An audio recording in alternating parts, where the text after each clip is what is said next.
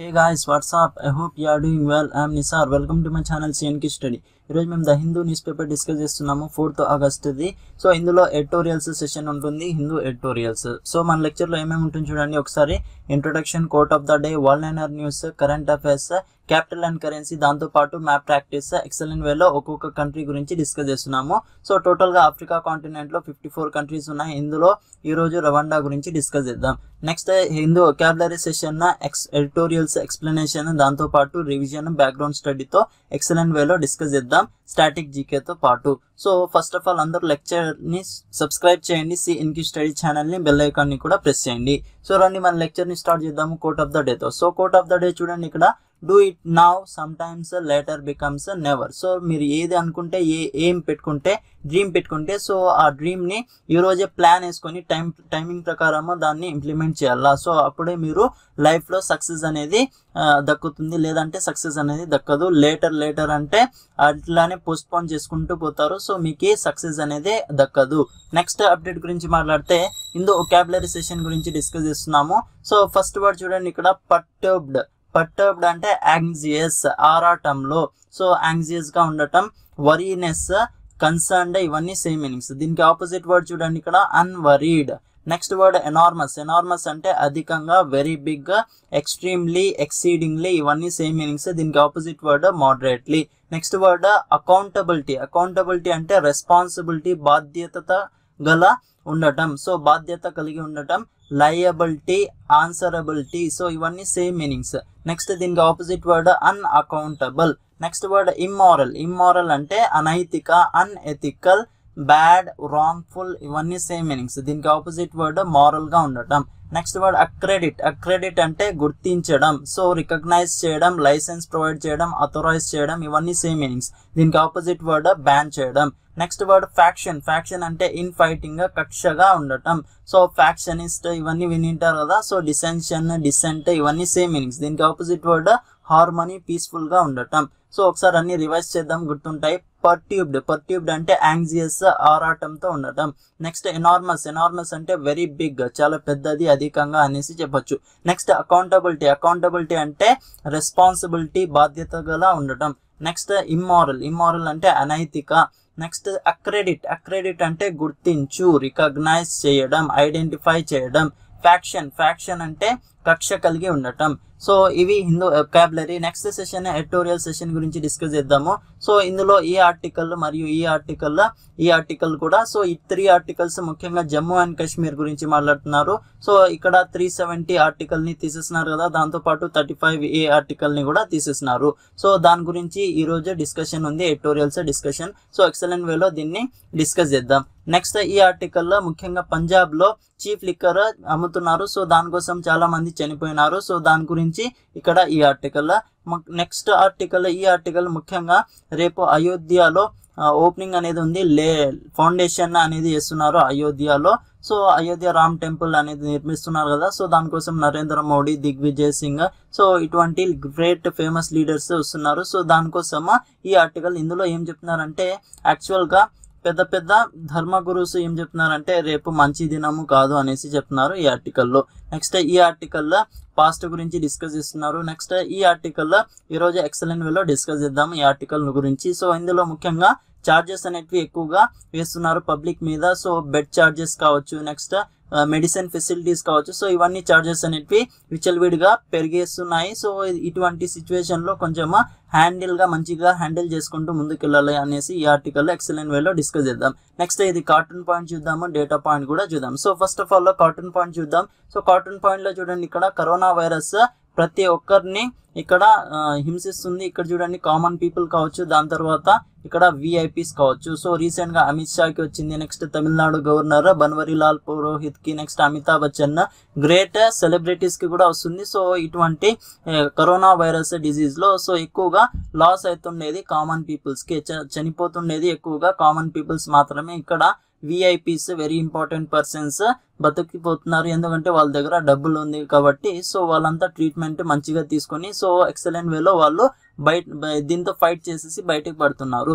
So ఇక్కడ loss జరుగుతుండేది common peoples కి మాత్రమే అనేసి చూపిస్తున్నారు. నెక్స్ట్ ఆర్టికల్ గురించి మాట్లాడితే ఇందులో ఈ పాండమిక్ సిచ్యువేషన్ లో చాలా చార్జెస్ అనేవి వేస్తున్నారు పబ్లిక్ మీద.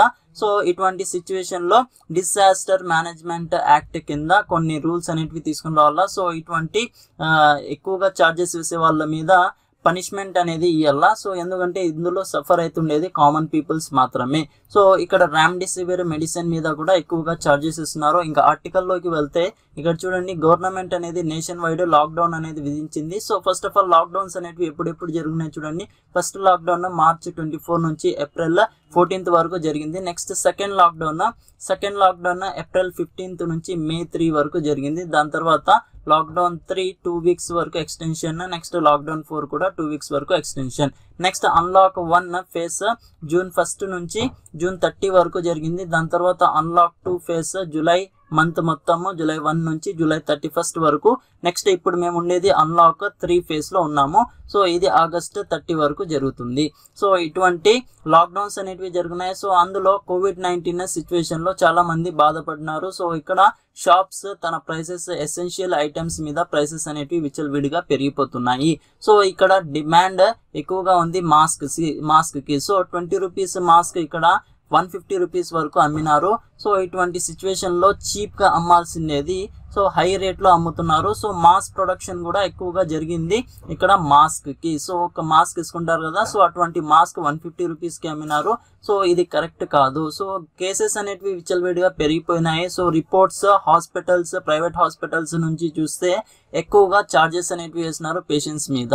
స్టేట్ గవర్నమెంట్ కూడా దీనికోసం ఒక ఫిక్స్ అమౌంట్ అనేది పెట్టింది ప్రైవేట్ హాస్పిటల్స్ కి.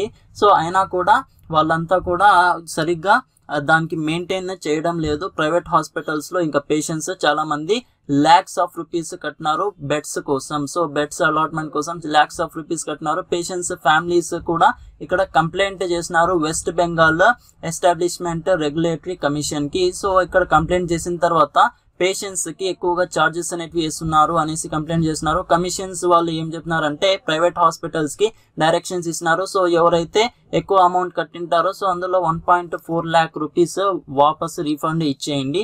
So out of 1.8 lakh rupees లో. సో పీపీఈస్ కోసం చూడండి, so 1.8 lakh crore rupees collection అనేది జరిగింది ప్రైవేట్ హాస్పిటల్స్ లో. సో దానికోసం రీఫండ్ అనేది 1.4 lakh రూపీస్ రీఫండ్ ఇచ్చేసినారు పేషెంట్ కి. సో ఎందుకంటే వాళ్ళు కంప్లైంట్ ఇచ్చినారు కాబట్టి. సో ఇటువంటి వాళ్ళు చాలా మంది ఉన్నారు. సో వాళ్ళు ఏమంటే కంప్లైంట్ అనేది ఇవ్వడం లేదు. సో అందువల్ల వాళ్ళు చాలా సఫర్ అవుతున్నారు. ఇక్కడ చూడండి, హాస్పిటల్ చార్జెస్ ఒక డేకి 7,000 rupees at the cost of పీపీఈతో కలిపి.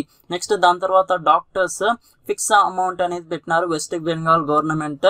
ఇక్కడ ప్రైవేట్ హాస్పిటల్స్ కోసం 1,000 రూపీసే ప్లేస్ చేసింటే అమౌంట్. సో దానికి 7,000 రూపీస్ గా వీళ్ళు పెట్టేసి ప్రైవేట్ హాస్పిటల్స్ లో ఇక్కడ బెడ్స్ 1 day కి అలౌ చేస్తున్నారు. నెక్స్ట్ ఇక్కడ చాలా మంది పేషెంట్స్ చాలా మంది సఫర్ అయినారు. ఇటువంటి ఓవర్ చార్జెస్ ఎక్కువగా పెట్టడం వల్ల డబ్బులు ఎక్కువగా కలెక్ట్ చేస్తున్నారు. నెక్స్ట్ కంప్లైంట్స్ అనేటివి చాలా తక్కువగా వచ్చినాయి. ఎందుకంటే చాలా మంది బయటికి రావడం లేదు కామన్ పీపుల్స్. సో ఇదే మా పరిస్థితి అనేసి ఎక్కడే ఇంకా ఆ డబ్బులే కట్టేస్తున్నారు చాలా మంది. సో ఇటువంటి రీఫండ్స్ కూడా ఎక్కువ మందికి దక్కలేదు. So cost of medicines cost కూడా ఎక్కువగా పెట్టేస్తున్నారు. ఇంకా శ్రీనగర్ లో జమ్మూ అండ్ కాశ్మీర్ గురించి మాట్లాడితే రామ్డెసివిర్ టాబ్లెట్స్ 36,000 రూపీస్ కి అమ్మున్నారు. జస్ట్ అది 6,000 rupees tablet. So 6,000 rupees tablets 36,000 rupees కి అమ్ముతున్నారు. సో ఎంత ప్రాఫిట్ చూడండి, nearly 30,000 rupees profit. So 6,000 rupees ఎక్కడ దీనికి 5 times మల్టిప్లై చేస్తే so 5 times amount of profit అనేది దక్కించుకుంటున్నారు ఇక్కడ ఫార్మసీ మెడికల్ స్టోర్స్ కూడా. నెక్స్ట్ ఇక్కడ పూర్ పీపుల్స్ ఆఫర్ చేయలేరు ఇటువంటి మెడిసిన్స్ కి, రామ్డెసివిర్ మెడిసిన్స్ కి. సో గవర్నమెంట్ ఏజెన్సీ సప్లై చేస్తేనే వాళ్ళకి కొంచెం హెల్ప్ఫుల్ గా ఉంటుంది పూర్ పీపుల్స్ కి. ఇంకా కొన్ని ప్లేసెస్ లో గురించి మాట్లాడితే అక్కడ షార్టేజ్ ఆఫ్ మెడిసిన్స్ అనేటివి చాలా ఉన్నాయి. నెక్స్ట్ దాని తర్వాత ఇంకా ముంబై గురించి మాట్లాడితే కొన్ని పీపుల్స్ కి అరెస్ట్ చేసినారు. ఎందుకంటే వాళ్ళు ఒక ఆర్డర్ లో అరేంజ్మెంట్ చేయకుండా ఒక చార్జెస్ అనేటివి అలాట్ చేయకుండా రామ్డెసివిర్ మెడిసిన్ ఎట్లా అంటే అట్లా అమ్ముతున్నారు. సో ఇటువంటి టాబ్లెట్స్ 3,400 కి అమ్మాల్సినవి 6000 కి అమ్మాల్సినవి టాబ్లెట్స్ 36,000 కి అమ్ముతున్నారు. సో ఇంకా ముంబైలో డిఫరెంట్ గా అమ్ముతున్నారు. సో ముంబైలో చూడండి 3,400 రూపీస్ కి అమ్ముతున్నారు. సో యాక్చువల్ గా ఇది అమ్మాల్సినది ముంబైలో 30,000 కి అమ్ముతున్నారు. యాక్చువల్ గా అమ్మాల్సినది 3,400 కి మాత్రమే. సో ఈ రామ్డెసివిర్ మెడిసిన్ కి ఎక్కువగా డిమాండ్ ఉంది. సో ఎందుకంటే ఇది COVID-19 ట్రీట్మెంట్ కోసం యూజ్ చేస్తున్నారు కాబట్టి. సో ఈ రామ్డెసివిర్ కి కూడా అమౌంట్ చూడండి ఇక్కడ. సో ఒక్కసారి ముంబైలో చూడండి 30,000 రూపీస్ కలెక్ట్ చేస్తున్నారు. ఈచ్ టాబ్లెట్ 3,400 రూపీస్ మాత్రమే, కానీ వీళ్ళు 30,000 రూపీస్ కలెక్ట్ చేస్తున్నారు. ఇంకా అంబులెన్స్ ఓనర్స్ కూడా ఎక్కువ అమౌంట్ అనేది కలెక్ట్ చేస్తున్నారు ఈ పేషెంట్స్ ని తరలించడానికి. సో ట్రాన్స్పోర్ట్స్ చేయడానికి జస్ట్ 10 to 15 కిలోమీటర్స్ వరకు 30,000 రూపీస్ వరకు ఇక్కడ కలెక్ట్ చేస్తున్నారు ముంబైలో అంబులెన్స్ డ్రైవర్స్. దాంతో పాటు ఇక్కడ హాస్పిటల్స్ 7 కిలోమీటర్స్ వరకు రీచ్ కావడానికి ఇక్కడ 8,000 రూపీస్ కలెక్ట్ చేస్తున్నారు ముంబైలో. నెక్స్ట్ కోల్కతా గురించి మాట్లాడితే కోల్కతాలో కూడా జస్ట్ 5 కిలోమీటర్స్ వరకు తీసుకుని వెళ్ళడానికి పేషెంట్స్ కి 8,000 రూపీస్ కలెక్ట్ చేస్తున్నారు. ఇంకా హైదరాబాద్ విషయానికి వస్తే 10 కిలోమీటర్స్ డిస్టెన్స్ కి 5,000 to 10,000 రూపీస్ అమౌంట్ కలెక్ట్ చేస్తున్నారు.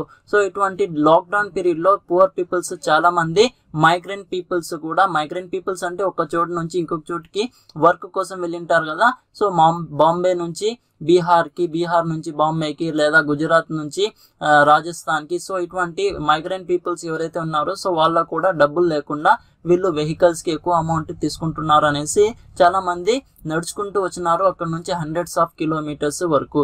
సో ఇటువంటి పరిస్థితి అనేది వచ్చింది లాక్డౌన్ పీరియడ్ లో. బస్సెస్ కి కూడా ఎక్కువగా చార్జెస్ అనేవి పెట్టినారు.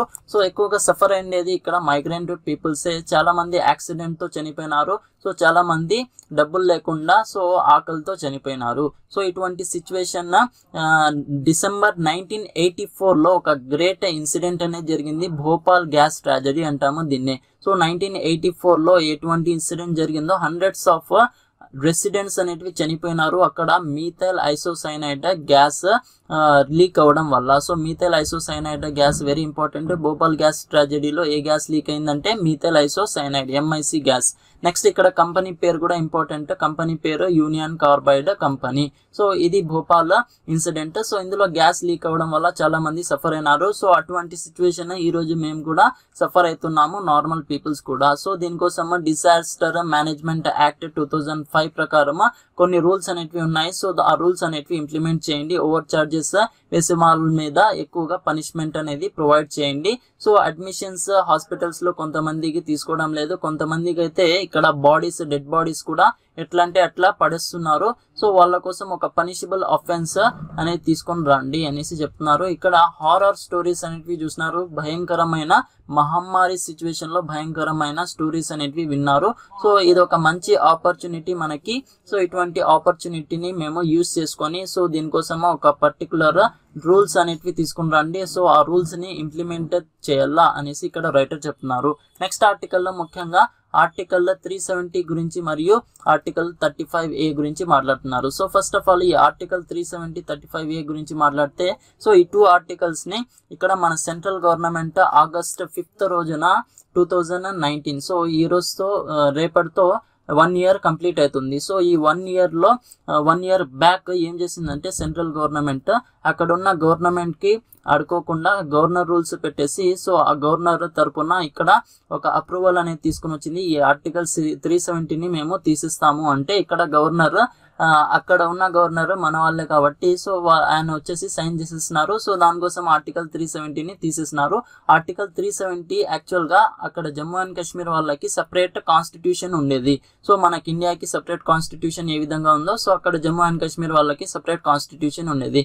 So separate rules, separate traffic rules కావచ్చు, next educational rules, health rules so separate గా ఉండేవి. కానీ ఇప్పుడు దాన్ని తీసేసి ఇప్పుడు మన కంట్రీలోనే దీన్ని తీసుకొని వచ్చినారు జమ్మూ అండ్ కాశ్మీర్ ని. సో జమ్మూ అండ్ కాశ్మీర్ ని ఇప్పుడు డివైడ్ చేసేసి 2 యూనియన్ టెరిటరీస్ గా మార్చేసినారు. ఒకటి జమ్మూ అండ్ కాశ్మీర్, దాని తర్వాత ఒకటి లడాక్ రీజన్ గా. సో ఇందులో మాజీ సీఎం గా ఉంటున్నారు మెహబూబా ముఫ్తీ గారు. సో వీళ్ళు కూడా అక్కడ ఉన్న పొలిటికల్ లీడర్స్ ఉమర్ అబ్దుల్లా, షేక్ ఫారూక్ అబ్దుల్లా ఇక్కడ చూడొచ్చు. సో ఇటువంటి సిచ్యువేషన్ లో చూడండి చాలా మందిని డీటైన్ చేసినారు. అక్కడ నుంచి డీటైన్ అంటే హౌస్ అరెస్ట్, ఇంట్లోనే వాళ్ళకి సేఫ్టీ కోసము ఇంట్లోనే అరెస్ట్ చేసి పెడతారు, ప్రిజన్ లో పెట్టరు. సో ఇటువంటి సిచ్యువేషన్ లో డజన్స్ ఆఫ్ పొలిటీషియన్స్ ని జమ్మూ అండ్ కాశ్మీర్ లో డిటెన్షన్ లో పెట్టినారు, అంటే హౌస్ లో అరెస్ట్ లోనే పెట్టినారు. ఎందుకంటే వాళ్ళగిన బయటికి వస్తే సో చాలా ప్రాబ్లమ్స్ అనేవి సఫర్ అవుతారు అనేసి ఇక్కడ స్టేట్ హుడ్ అనేది లాక్కున్నారు జమ్మూ అండ్ కాశ్మీర్ నుంచి. సో స్టేట్ హుడ్ లాక్కొని యూనియన్ టెరిటరీస్ గా మార్చేసినారు. అటు జమ్మూ అండ్ కాశ్మీర్ కి లడాక్ అండ్ జమ్మూ అండ్ కాశ్మీర్ గా మార్చేసినారు, 2 యూనియన్ టెరిటరీస్. సో ఇది August 5, 2019 లో జరిగింది. So people democratic party president, దాంతో పాటు ఇక్కడ former chief minister Mehbooba Mufti గారిని కూడా ఇప్పటి వరకు డిటెన్షన్ లోనే పెట్టినారు. సో 3 months వరకు ఇప్పుడు ఎక్స్టెన్షన్ అనేది చేసినారు Jammu and Kashmir public safety act ప్రకారం. సో ప్రభుత్వం ఇటువంటి స్టెప్స్ అనేటివి తీసుకుంటున్నారు, డిటెన్షన్ స్టెప్స్. సో దానికోసం ఒక ప్రాపర్ ప్లానింగ్ అనేటివి తీసుకొని రావడం లేదు. సో ఇటువంటి యూనియన్ టెరిటరీస్ గా మార్చడము ఇది ఒక మంచి విషయమే, కానీ ఇక్కడ డిటెన్షన్ అనేటివి ఎక్కువ దినాలు ఉండకూడదు. Next last week again administration deny చేసింది బిఫోర్ సుప్రీంకోర్టు. సుప్రీంకోర్టు దీని మీద అసలు ఆన్సరే చేయడం లేదు. ఎందుకంటే ఇక్కడ చాలా మంది జమ్మూ అండ్ కాశ్మీర్ కి ఫేవర్ గానే వస్తుంది ఇటువంటి సిచ్యువేషన్. ఎందుకంటే ఇక్కడ సుప్రీంకోర్టు యాక్చువల్ గా కాన్స్టిట్యూషన్ ప్రకారం వర్క్ చేస్తుంది. కాన్స్టిట్యూషన్ ఏం చెప్తుందంటే అకార్డింగ్ టు అసెంబ్లీ ఏం చెప్పినట్టు విధంగా అదే విధంగా మేము జరిపించాలి. సో ఇక్కడ గవర్నర్ రూల్ లో పెట్టేసి జరిపించినాము కాబట్టి సుప్రీంకోర్టు కూడా ఇక్కడ ఇన్వాల్వ్ కావడం లేదు ఇటువంటి సిచ్యువేషన్ లో. సో జమ్మూ అండ్ కాశ్మీర్ లో సెంటర్ అనేది రిలీజ్ చేసింది ఇటువంటి డిటెన్షన్ అనేటివి చేయాలనేసి లాస్ట్ ఇయర్. నెక్స్ట్ ఇంకా ఏం చెప్తున్నారంటే ఆర్టికల్లో nearly 16 national conference members, 8 PDP people democratic party leaders house arrest లో పెట్టినారు. సో ఇక్కడ IAS ఆఫీసర్ రీసెంట్లీ ఇప్పుడు షా ఫైజల్ లో కొత్తగా ఒక పార్టీని పెట్టినారు, Awami Etihad party. So very important ఇది. So Awami Etihad party start చేసింది షా ఫైజల్ జమ్మూ అండ్ కాశ్మీర్ లో. సో ఇటువంటి పొలిటీషియన్ ని కూడా ఇప్పుడు అరెస్ట్ చేసినారు. ఇంజనీర్ రషీద్ ని కూడా డిటెన్షన్ లో అరెస్ట్ లోనే పెట్టినారు. నెక్స్ట్ పీపుల్స్ కాన్ఫరెన్స్ చీఫ్ సజాత్ లోని రిలీజ్ చేసినారు ఆఫ్టర్ 360 days తర్వాత, అంటే నియర్లీ 1 year తర్వాత ఇతన్ని రిలీజ్ చేసినారు సజాత్ లోని గారిని లాస్ట్ వీక్. నెక్స్ట్ ఇంకా 2 former chief ministers Farooq Abdullah మరియు ఉమర్ అబ్దుల్లా. సో వీళ్ళు కూడా ఫార్మర్ చీఫ్ మినిస్టరే. సో వాళ్ళని మార్చ్ మంత్ లో రిలీజ్ చేసినారు, కానీ ఇప్పటి వరకు మెహబూబా ముఫ్తీ గారిని రిలీజ్ చేయలేదు. ఇంకా నెక్స్ట్ 2019 August 5 కి భారతీయ జనతా పార్టీ ఇది ఒక కొత్త మూవ్ తీసుకుంది. సో హిందుత్వ పొజిషన్ ని చూపించడానికి ఇక్కడ జమ్మూ అండ్ కాశ్మీర్ ని ఆర్టికల్ 370 ని లాక్కునింది. సో జమ్మూ అండ్ కాశ్మీర్ ని 2 యూనియన్ టెరిటరీస్ గా మార్చేసింది. ఇది ఒక DBS లెజిస్లేటివ్ రూట్ అనేసి ఇక్కడ రైటర్ చెప్తున్నారు. సో ఇది ఒక మంచి రూట్ కాదు. సో ఇది ఒక ప్రాపర్ రూట్ ని ఫాలో అప్ చేయలేదు ఇక్కడ. సో కాన్స్టిట్యూషనల్ డెమోక్రసీ మీద ఇది ఒక క్వశ్చన్ మార్క్ అనేది రేస్ చేస్తున్నారు రైటర్. సో ఇంకొకసారి చూడండి ఇక్కడ ఫార్మర్ చీఫ్ మినిస్టర్స్ అందరు చూడండి. సో మెహబూబా ముఫ్తీ ఈమె పేరు, నెక్స్ట్ ఇతని పేరు ఉమర్ అబ్దుల్లా, ఇతని పేరు ఫారూక్ అబ్దుల్లా. సో వీళ్ళందరూ కూడా రీసెంట్ గా ఇంతకు ముందు చీఫ్ మినిస్టర్ గా ఉండేవాళ్ళు. సో రీసెంట్ గా ఇప్పుడు ఉండేది మెహబూబా ముఫ్తీ రీసెంట్ గా ఉండేది. సో ఆమెకి ఇంతవరకు డిటెన్షన్ లోనే పెట్టినారు. నెక్స్ట్ ఇంకా ఆర్టికల్లో ఏం చెప్తున్నారంటే judiciary, Jammu and Kashmir high court, supreme court ఇందులో అసలు ఇన్వాల్వ్మెంటే చేయడం లేదు. కాన్స్టిట్యూషనల్ వేగా లీగల్ క్వశ్చన్స్ అనేటివి రేస్ చేస్తున్నారు, కానీ ఇందులో పరిపాలన అనేటివి ఎక్కువగా సెంట్రల్ గవర్నమెంట్ ఎక్కువగా జరుగుతుంది. సో స్కాలర్స్ ఏం చెప్తున్నారంటే ఇక్కడ చైనీస్ అగ్రెషన్ అనేది చూపిస్తున్నారు లడాక్ రీజియన్ లో. సో రీసెంట్ గా ఇక్కడ June 15 కి 20 సోల్జర్స్ అనేటివి చంపేస్తున్నారు చైనీస్ వాళ్ళు మన ఇండియన్ సోల్జర్స్ ని. సో ఇటువంటి చైనీస్ అగ్రెషన్ అనేది కూడా రేజ్ అవుతుంది ఈ జమ్మూ అండ్ కాశ్మీర్ స్టేటస్ ని లాక్కున్నాము కాబట్టి. నెక్స్ట్ ఇండియన్ ఫెడరలిజం అనేది చాలా వీక్ గా అయిపోతుంది. So central government state government ఇక్కడ సరిగ్గా వర్క్ చేయడం లేదు అనేసి చెప్తున్నారు. నెక్స్ట్ ఇక్కడ పాలిటిక్స్ అనేటివి ఎక్కువగా రేస్ చేస్తున్నారు జమ్మూ అండ్ కాశ్మీర్ లో.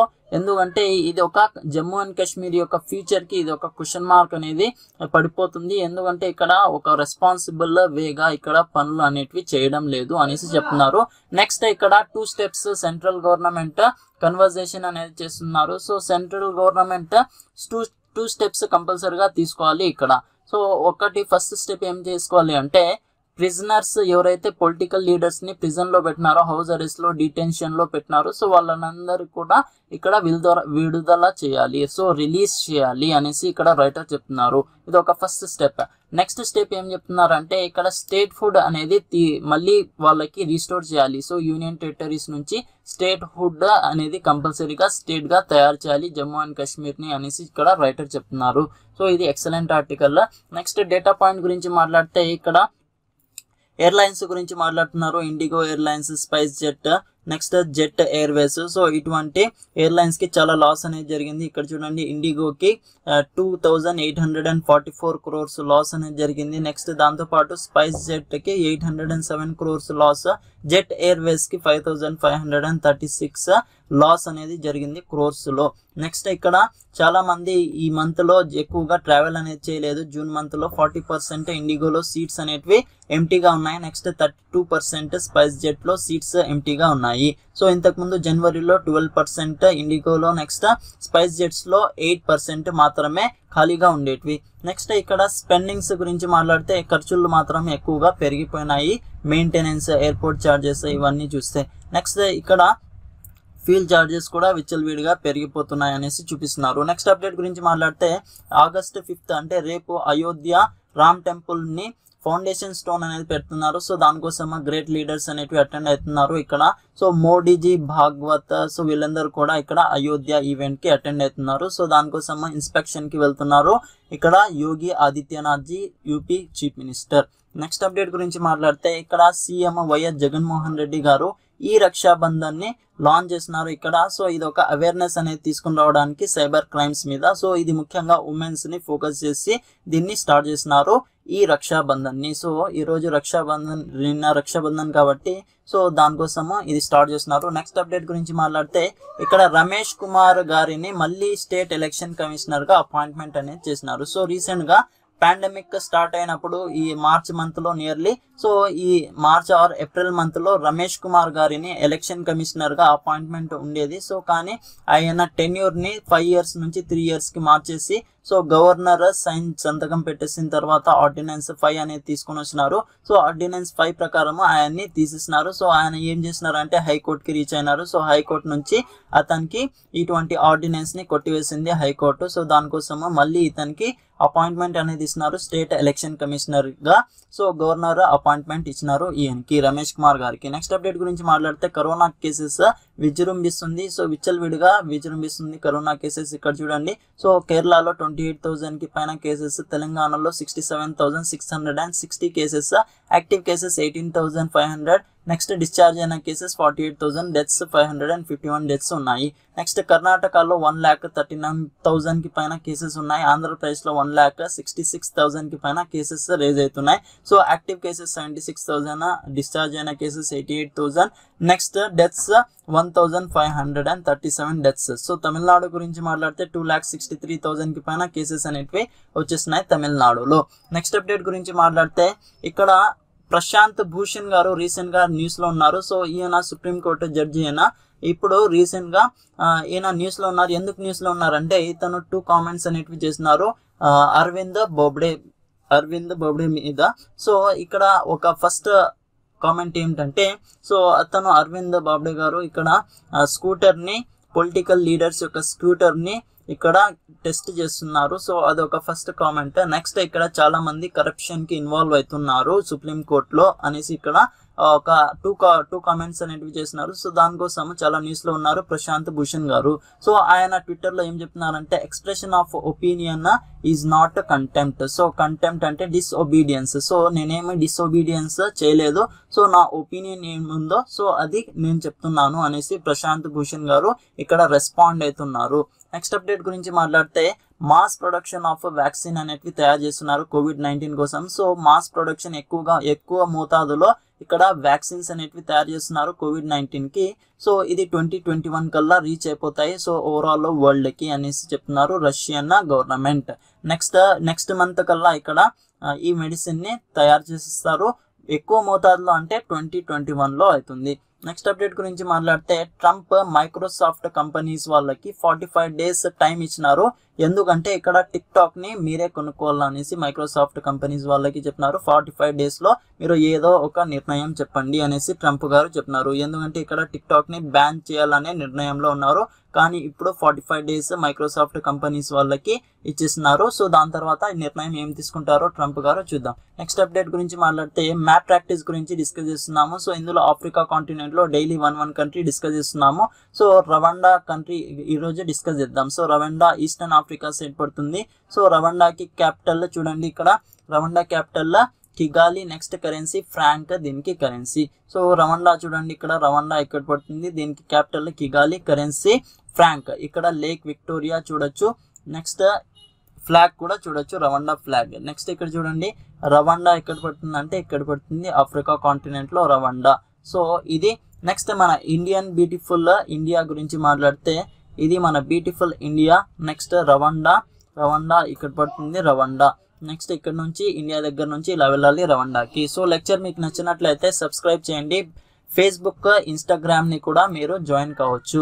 నెక్స్ట్ ఇక్కడ మన లెక్చర్ ని నోటిఫికేషన్ కోసం బెల్ ఐకాన్ ని కూడా ప్రెస్ చేయండి, సబ్స్క్రైబ్ చేయండి, వేరే వాళ్ళకి షేర్ చేయండి. సో ఎంతగా మీరు షేర్ చేస్తే అంతగా నాలెడ్జ్ అనేది పెరుగుతుంది. సో దీంతో పాటు టెలిగ్రామ్ ఛానల్ ని కూడా జాయిన్ కావచ్చు, CNQ study Telegram channel PDF purpose కోసం. నెక్స్ట్ డిస్క్రిప్షన్ బాక్స్ లో లింక్ అనేది ప్రొవైడ్ చేసి ఉంటాను. సో అక్కడ నుంచి మీరు డైరెక్ట్ గా టెలిగ్రామ్ ఛానల్ కి జాయిన్ కావచ్చు. So stay home, stay safe. Thanks a lot for listening. జై హింద్.